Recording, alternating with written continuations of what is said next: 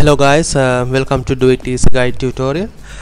Today I'm going to discuss with you about how to create an animated GIF from a video in Photoshop CS6.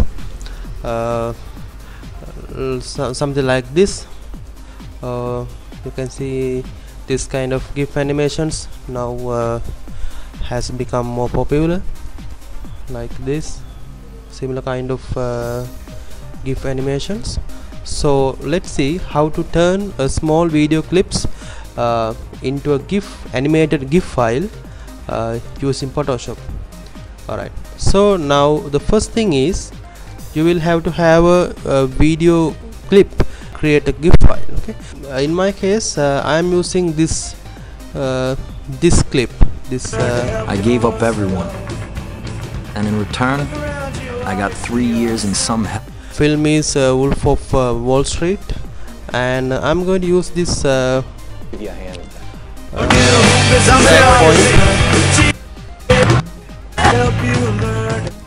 cut it. Okay, now you may be wondering how to cut a small part from this whole movie.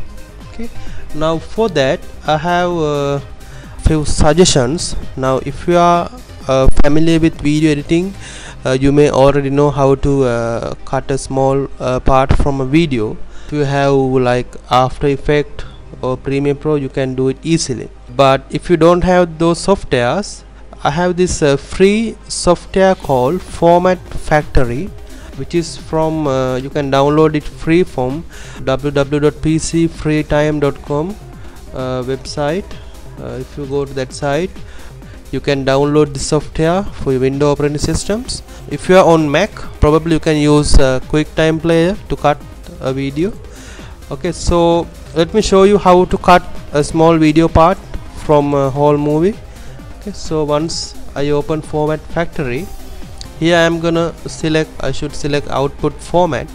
So in my case I am going to create a MP4 file, so I am going to select this option, and then I need to add file. I can drag and drop the full video file. So this is a movie file. You can see it's 2 hours 59 minutes long. Okay, now first I am going to output settings. I am going to set high quality and size. That's fine because I can reduce the file size later. So I'm going to press OK, and on the option window here, now if I play this one, now this is the whole movie. I can just jump to the point where that I want to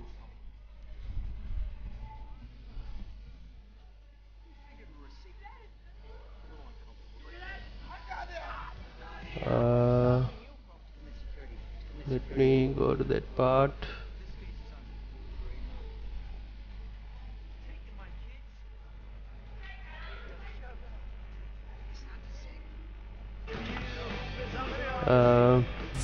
Okay, for that part is close to after this scene. So at the start point you need to click start time and end time. Okay, so I am waiting till that clip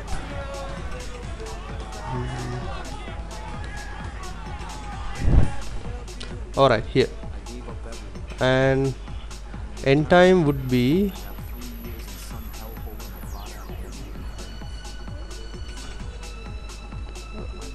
okay. I'm gonna cut to up to that point. I set start time and end time, and then I'm gonna press OK, and then this video is gonna output to HFF output folder. That's fine. So I'm gonna press OK, and then I'm gonna press start. So it's converting.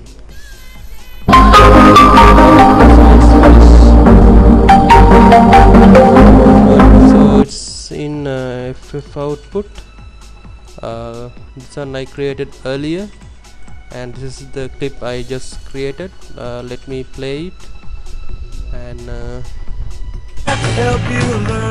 I gave up everyone, and in return, I got 3 years and some hell. Alright, cool. So here I have this clip which is 4.69 MB in file size, and I'm going to use this video clip and I'm gonna convert it to a GIF file.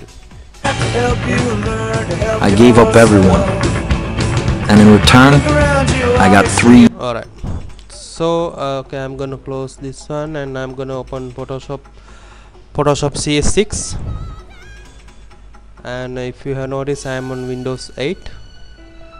First thing is, if you can't see this timeline panel, go to Windows and select timeline. So then this timeline panel will come, and then let's import video into the Photoshop. So you go to File, Import, Video Frames to Layers, Video Frames to Layers, and then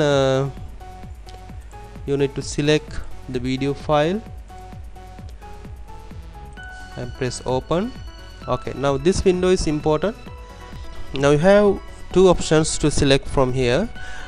First one is from beginning to end, means you are going to import whole video clip, or you can select selected range only. So now you can play and preview the video clip here. I gave up everyone, and in return, I got 3 years in some hellhole in Nevada I'd never even heard. Okay, so now this is too long, because normally GIF file I believe should be less than 3 seconds, otherwise it's gonna take much time to load. Okay, I'm thinking to cut from here, and I gave up everyone, and in return, I got 3 years in some hellhole in Nevada I'd never.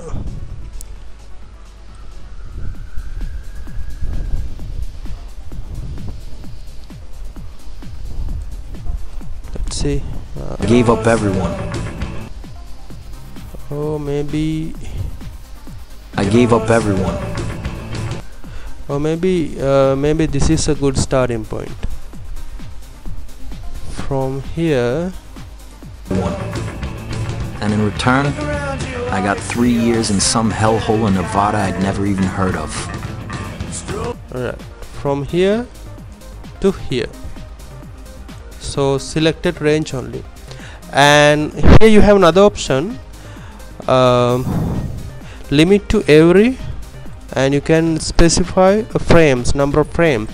Okay, now normally this video file it has high frame rate, so means if you use exact frame rate, you're gonna end up with bigger GIF file. In the file size may be higher.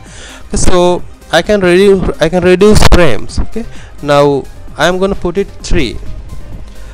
So limit to every 3 frames. So it's gonna remove some frames from the original movie and import it to Photoshop. Okay, and here you need to tick this make frame animation tick mark. Okay, so then I'm gonna press OK, and then it's gonna import video file.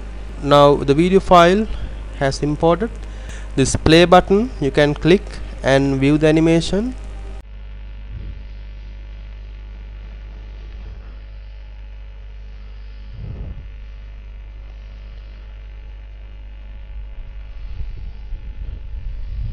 Right, let me show you other features that you can see here. Okay, now you need to set here, this is the looping option. So the GIF file, it's a GIF file, so it should be animated forever, like repeating always. Okay, so it should be forever, and then here you can see the layers. So the good practice is to save your file. So first I am going to save this as movie gif.photoshop file. Let me show you if you want to add a text on top of this animation. Let me show you how to do that. Okay, first thing is now you have to come to the very first frame. So if you on frame like this, just click this jump to at very first frame, then take text tool and you can type anything more feel like king. You can add whatever text, but this is up to you. This is up to you actually. If you don't want to add text, that's fine. If you can't see the character panel, just go to Windows, character, then character panel will come.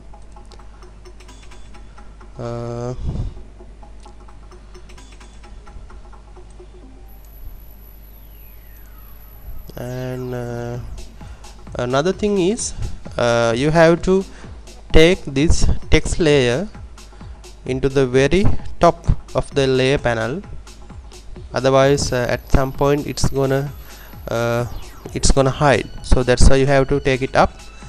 And let me add some drop shadow, small drop shadow. White color is fine. Alright, so I'm gonna save my file again. Okay, now let's see how to export this file, this as an animated GIF file. Okay, so for that you go to File, Save for Web, File, Save for Web. Okay, so now here it's showing the original file and the optimized file. From here now you can see this is the original image size of a video file. Okay, actually this size is much higher to be a GIF file. Okay, so my output file, I'm gonna make it like 600 pixels, so height would be 250. So first set you decide width and height for your GIF file. Okay, and then here the looping option should be forever if it's indifferent in your version. And here, from here you can play the animation and preview it. Okay, and actually at first here it should be selected as GIF, not JPG or not PNG, but GIF, because the GIF is the animated version of an image. Okay, so it should be selected as GIF, and then you need to set your size. Here you can see this will be the output file size of the exported GIF file, 5.6 MB. Actually that is too much, so I'm gonna make my image much smaller. Let's see how much size. Okay, now it's 3.3, fair enough, but see if I can make it much smaller. Okay, on this color panel you can select. Now video file has 256 colors. If you can reduce number of colors, the file size gonna be less, so I'm gonna make 128. Alright, see, now that my file size become 2.8. okay, and but still video file looks okay. There's no higher damage to the video clip. Now let me, if I select like 8 colors, see the difference that video file getting. Now it's become black and white. Okay, so I'm gonna keep the 128 colors. Another thing you can do is you can increase this lossy option maybe up to 30. Now you see the file size become much lower, 1.59. maybe you can make it much higher, but then you can see the dot on the video clip, which is not good. So I'm gonna reduce down into, let's say, 39. Yeah, 39.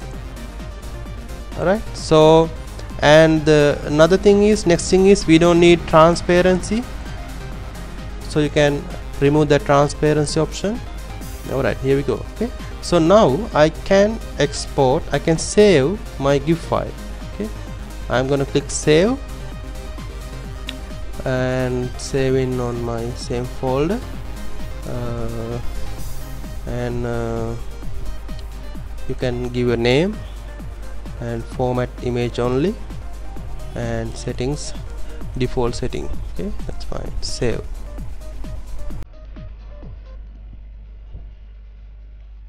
Alright, so let's see our GIF file here. Okay, so here's our created GIF file using our video clip. You can see file size is 1.34. Let me show you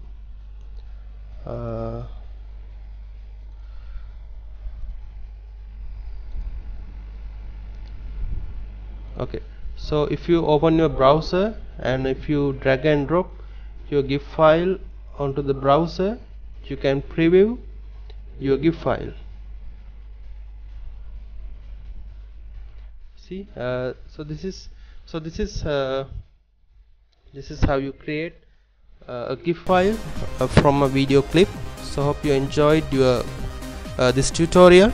So then if you like, you can upload this GIF file to the internet and use it on a forum, add it to the other websites, upload to the another websites, sort of things.